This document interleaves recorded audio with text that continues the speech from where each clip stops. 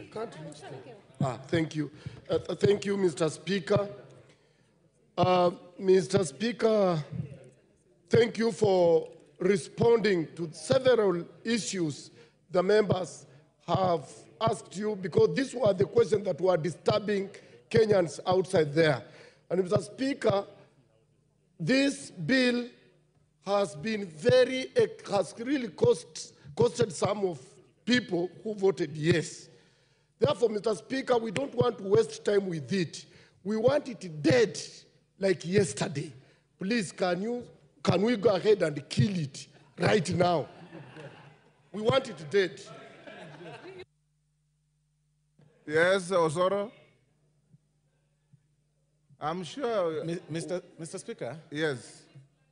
Mr. Speaker, this is an unprecedented matter. It is not unprecedented.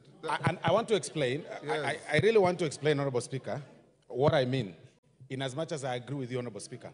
Honorable Speaker, I think the drafters of the Constitution did not envision a time or anticipate a period where the President will reject the entire bill and send it back to Parliament. Because, Honorable Speaker, our powers are limited.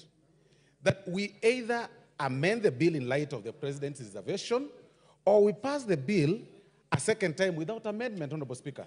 And after we do that, we send it back to the President, Honorable Speaker, as Section 3, of this particular article, 115, says, Honorable Speaker. But like you've well put it, where there is such a lacuna in law, Honorable Speaker, this institution, which is a law-making institution, Honorable Speaker, a legislative arm of government, is also free to make, the laws or amend the laws within the confines or where the law is silent, where the Constitution of Kenya, the supreme law of the land, is silent. And like you've said, the Gikaria matter was rejected by the President.